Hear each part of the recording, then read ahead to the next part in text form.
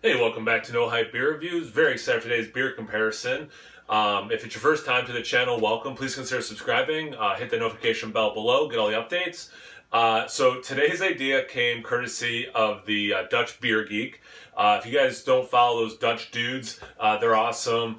It's very cool. And if you don't speak the language, you can put on captions that translate into English. You can actually watch their videos even if you don't speak the language. And yeah, definitely worth checking those guys out. I'll put a link to his channel specifically in the description box below. So he was like, if you have them, you should, and he could see him behind me. He's like, you should compare these two. And then Charles Boswell was like, yeah, and Rochefort too, which I actually did have tucked away. So, okay, so it's Saturday.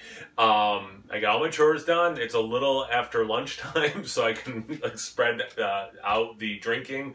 I'll do the comparison on camera, cap them, and just slowly finish them throughout the rest of the day. All right, so they are different vintages though, so I wanted to talk about that. So I looked it up, which was a huge pain, but the Rochefort is from actually, so I'm filming this in November, is actually from November 2014, so it's 5 years old. The St. Bernardus is from March of 2012. So 14, 12. This one, because it's Westy, it has information on the cap and I wax sealed them. You can tell this one's older because the first time I ever did wax seal, I used an old candle actually for the wax. And it does not do the same thing as actual bottle wax. But anyway, so when I'll take this one off first so I can kind of tell what the date is. It looks like, according to what I found online, you just subtract 3 years from like the Best Buy date on the top. So yeah, let's see. I have somewhat proper glassware. I don't have a Rochefort glass, so I substituted in a Chimay. No, I'm not going to be taking a Chimay Blue Label and seeing how that compares to these. Although I have done that in real life. I threw in a Three Philosophers. A friend of mine, we did a big old quad blind comparison, and these were the top three, if I remember correctly. All right, so this says it's also from March, and then 2014. Okay, so this one's, yeah, March 2014. Okay, I might as well open them all, I guess. Good hiss on that one still. And I actually forgot I had this Rochefort when Charles mentioned that. I'm like, I can't do it. No hype, no buy, November. And then I checked. I'm like, oh, there is one back there. But anyway, yeah, really excited. Try not to pour too much, because again, I want to, not die. Despite doing a beer review channel, I don't drink a whole heck of a lot. Usually like one beer a day, and it might be a big beer, but so I'm not used to drinking this much in a day. Okay, so right off the bat, we can see which one is the creamiest. So we got, I mean, props to Westy, I guess. It's like the Goldilocks and the Three Bears. Too much foam, too little, just right. Jeez. Just rinse these glasses out too, but there's still stuff sticking. Maybe for me to minimize potentially knocking things over, I'll put them like that. All right. Color-wise, it's that brown. It does have ruby red, actually a little bit of orange in it. I have very good lighting, since it's earlier in the day from when I usually record. There's actually light outside helping. Kind of like that cola thing. So if you don't know, St. Bernardus apparently is the original Westy recipe. And they do look pretty similar. The size of the glass and the shape, I should say, really more specifically, makes this one look darker. Beautiful red notes in there, though, as well. Still that brown color. Yeah, looks beautiful. And did enough of this go down? Similar kind of color. Let's see if I do it on the side a little bit, if I can get a little less foam. Hear my cat meowing in the background. I hope that's not too annoying. All right. Actually, they're all pretty similar. This one looks a little bit closer to this one in terms of brown, but I mean, they really do look very close. I hope what you're seeing is similar to what I'm seeing. But again, consistently brown, but with that little red crimson in there. So they look pretty darn close. Definitely all look in that quad family. Let's see about the aromas.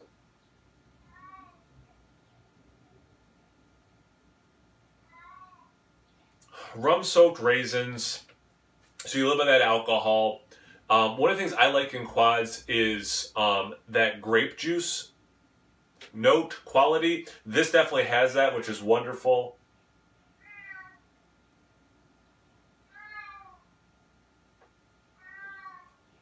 You get the molasses, almost like a gingerbread thing. And it might be because what I had for lunch had ginger in it, so maybe it's just kind of in my head. Let's see what the Westy 12. Noticeably, this has less of that grape aroma.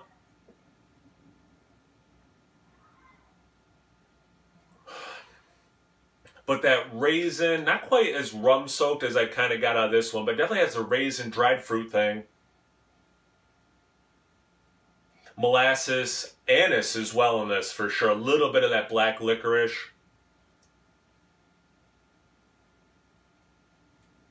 There's some of that grape thing finally. Okay. They both smell like really good. That's going to be, I'll be honest with you, this is going to be a really hard comparison because I love all three of these beers and they're all going to be amazing. But I'll do my due diligence. This is different. Okay. A little bit more muted, even though I got it in my mustache.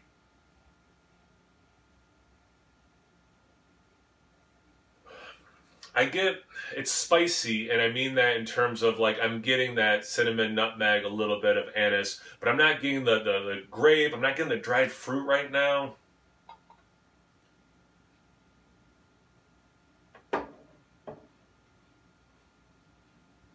It's a little drier. There's that molasses that was throughout, so that definitely is a byline of all of these, a through line.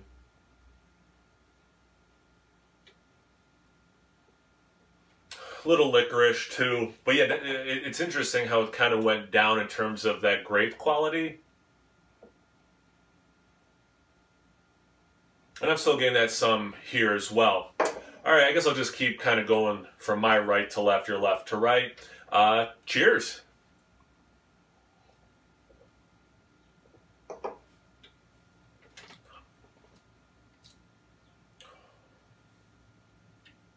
Oh, it's so good. So actually follows the aroma pretty well. Wow, that's so good. Sorry. So it does have some of that grape juice thing that again I really like in quads, and like I was really excited when Sierra Nevada. Sorry, Sierra Nevada did their Ovalia, whatever it is, and they did like a plum version. Yeah, plums are not grapes, obviously. But like, yes, like that thing in quads, definitely a fan of it in the dark Belgian styles. So glad that's coming through. The spicy thing, it's so crazy that these beers don't have any of those baking spices in them for how much they come through. I do get a little bit of that molasses thing, the dried fruit, but really it was, I gotta do another sip to really describe it well.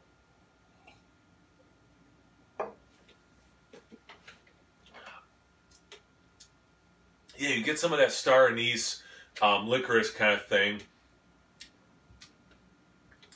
Faint cinnamon and clove, but it's there. Yeah, that grape,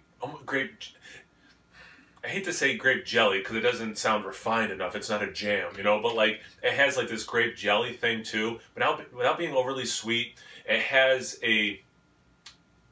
almost like a rye peppery thing too. It's relatively, it's dry. There's sweetness, but there is dryness there, which is super pleasant. If I remember correctly, that was one of the reasons.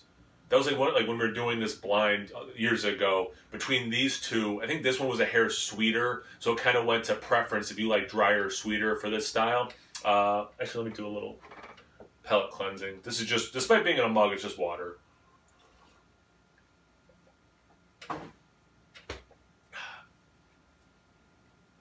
Cheers.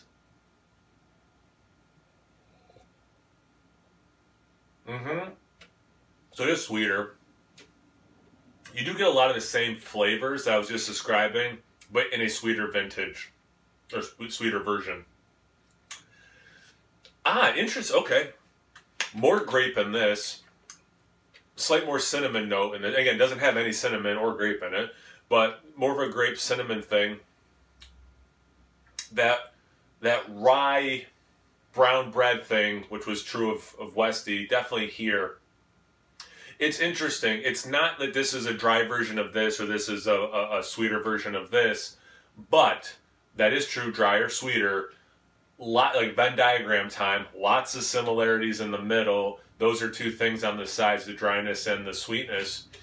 But it's like the varying degrees of how much these different individual things come through. So yeah, cinnamon, yeah, that brown bread, that rye spiciness kind of a thing. Wow. Also a very good beer.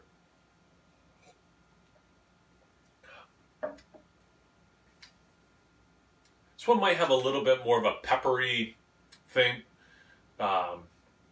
perhaps from the yeast and what it's been doing for the last, and again, so 2014, 2012, what did I say that was? -3, 2014. So again, this is the oldest by 2 years, which could also maybe explain a little bit more of the smooth sweetness that I'm getting out of it. Excuse me, so good. One more sip, so good. Man, that's a little of that like Belgian dark candy kind of a thing. Wow. Oh, that's good. A little caramel. Not caramel, like burnt sugar. Because that's sweet enough to be caramel. See about the Rochefort, the one that, at least aroma-wise, was so different. See about the taste.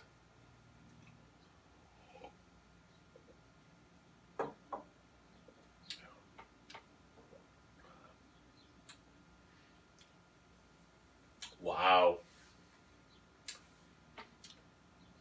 All right, so Charles Boswell, thank you for mentioning this beer. He also mentioned La Trappe, but I don't have any of that, so trying to stay true to the by November. Not surprising given how much head this, how I poured it. This is so creamy. That mouthfeel, it's killer. It's almost like the beer's on nitro. Wow, like that is so. Wow, that's good.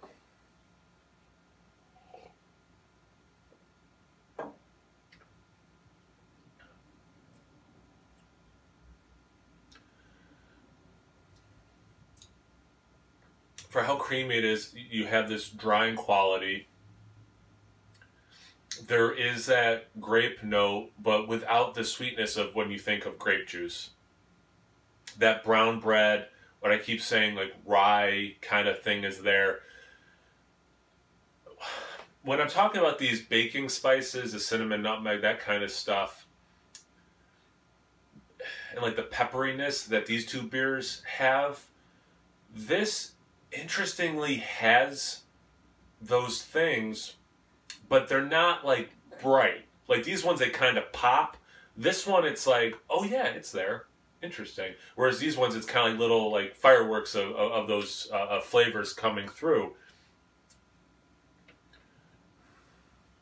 If you like quads and you want all the flavors a quad can have, really well-rounded, you don't want those peaks and valleys of flavors, you kind of just want that consistent quad thing, Rochefort would be your clear winner based on what I'm drinking now, these 3 bottles with these at these different vintages and ages. But that mouthfeel, for sure, I'm not going to say this is my favorite of the 3 right now, but it does have the best mouthfeel, for sure, hands down. That creaminess is unparalleled. A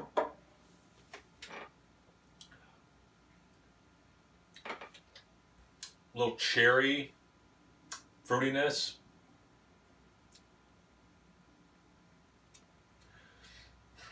Without the sweetness, there's also, it's reminiscent of like a dessert that you use bananas or even like plantains perhaps, and there's like a nice char caramel, caramelized, I mean, like the sugar's on top, like you took a torch to them or put them on the broiler or something. Without that added sweetness, but it has that banana char thing. Wow. So I do have a huge sweet tooth, so I'm loving this St. Bernardus. But that Westy is so good. I don't want to drink anymore right now. I was going to do a cuvee because earlier today I watched Joe from the Beer Patrol. Make sure you check out this video that he did, where he did 3 Philosophers base, the bourbon barrel aged one, and the red wine barrel aged one. And I had sent him a mystery beer of the red wine barrel aged one, which he did very well. He actually nailed it when he did the mystery beer version of that. But he did cuvee those things, those three things, and I was like, man, like I definitely, because I knew I was doing this, I'm like, I'm gonna have to do that. Whatever, I can pour a little bit more, I guess. Here's why I'm rambling right now. I'm thinking it's St. Bernardus, but again, because I typically like sweeter things, but I just want to do one more check to make sure that this is not gonna be better.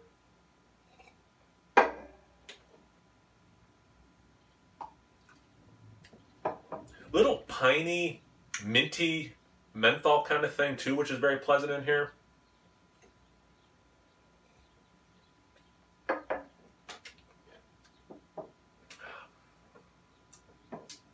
And now I'm getting in this as well.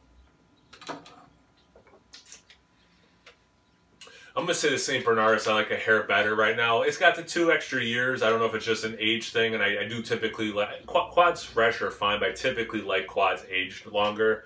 But yeah, that's really good. All right. I shouldn't exhale like that. Let's see what these do. There was, I think, a little bit more in there, just trying to get roughly equal amounts. So yeah, it looks, shocker, it's a little darker than some of these ones were because of this in the middle. But yeah, it's got the nice red crimson as well. But yeah, a little darker. Not surprising. Let's see about the aroma. Whew.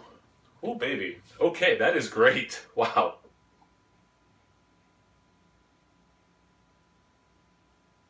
Joe had mentioned this in his 3 Philosophers one. Again, go watch that. If I forget to put a link to it, go search that out. The Beer Patrol, and in his it was his 600th review. And again, congratulations, 600, 601, 602, because he did 3 different beers.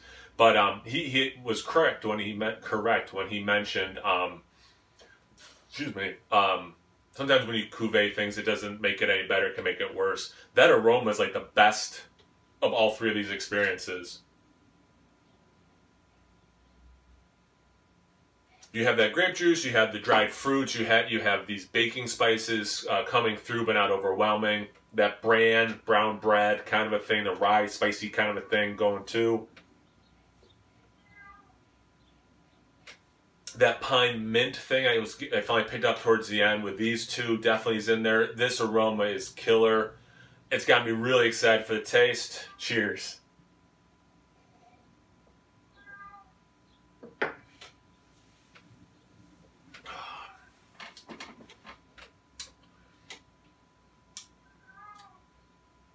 That is really interesting.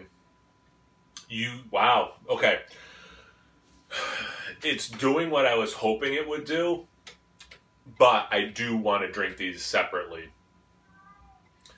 You're getting the addition of the awesome mouthfeel from the Rochefort. The grapey, the sweet, the brown bread, the baking spices, all that stuff is coming in pretty good.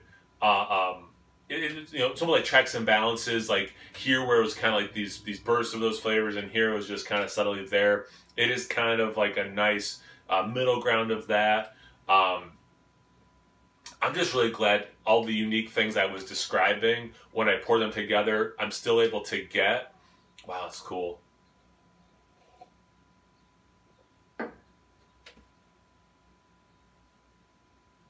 That grape note, so good. A little smoky and dark chocolate. I forgot to mention in some of these that probably were there, or I didn't. That I forgot that I didn't pick up that would have been there if I was perceiving them better. Wow.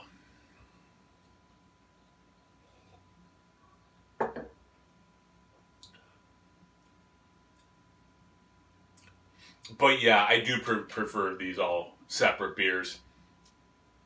Awesome idea, guys. Thank you for that. I got a bunch of ideas of beers that people want me to take off and drink during the month of November. So I'll be going through those as the month goes on. So definitely be on the lookout for those. But yeah, thank you so much to the, oh yeah, I almost said the wrong name, to Charles Boswell and Dutchbeergeek. I almost said the wrong name, almost said a different guy, one of the other Dutch guys, and don't want to give them any credit because you had the idea, Dutchbeergeek. But yeah, thanks for the idea. And Joe from the Beer Patrol, thanks for the idea to make sure I did cuvee these and that was the right call. But yeah, what do you guys think of these beers? I mean, these are some classic old money, blah, blah, blah, blah, blah kind of beers. You know, I don't see them talked about too much anymore, sadly. I know in December I'll be buying a 4-pack of St. Bernardus at my local beer store to be aging again for sure. I still have, I think, 7 of the Westies. And actually, I'm out of Rochefort, so I should grab another one to age. But yeah, what do you guys think of these beers? Do you like them fresh, aged? Anything you want to discuss about these kinds of beers? I love these. They don't get enough love. So yeah, definitely leave the comments below. We'll have conversations. I love that part. Thank you guys for watching. I always appreciate that, obviously. So thank you so much. Check me out on Instagram and Untapped. It's No Hype Beer Reviews at both those places. So please like, comment, subscribe. Most importantly, cuvee. Cheers, everyone.